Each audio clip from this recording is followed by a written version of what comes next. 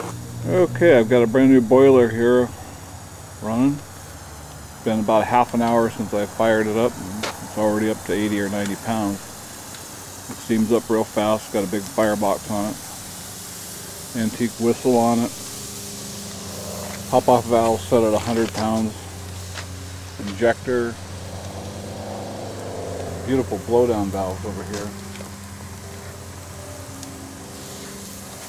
Really nice machined bronze. Water sight glass. We're up to 90 pounds now. It might pop off in a minute, so you might hear a loud noise, a lot of steam. Whistle works good. I'll blow it here.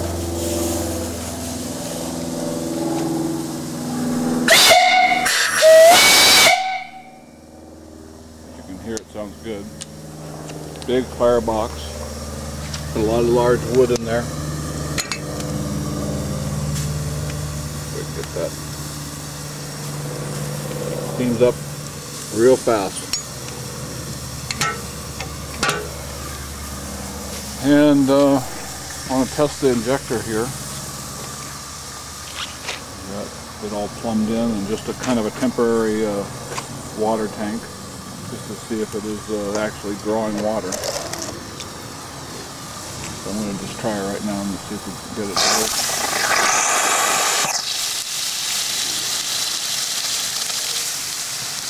Yeah, it's going down fast. A little bit of water coming out of the injector, but it's going down. Definitely emptying the bucket. And drain valve over here.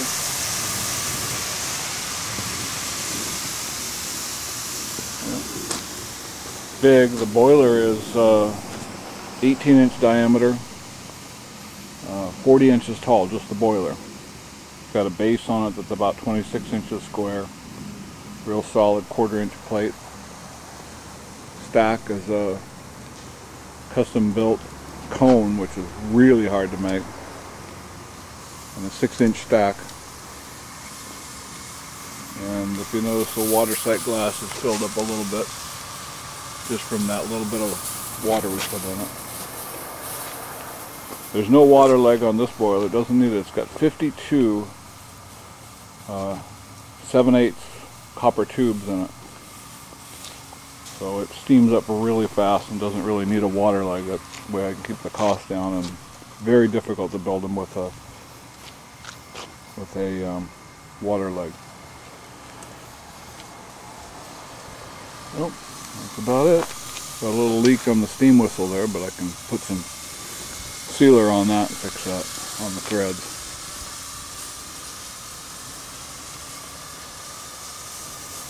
Nice.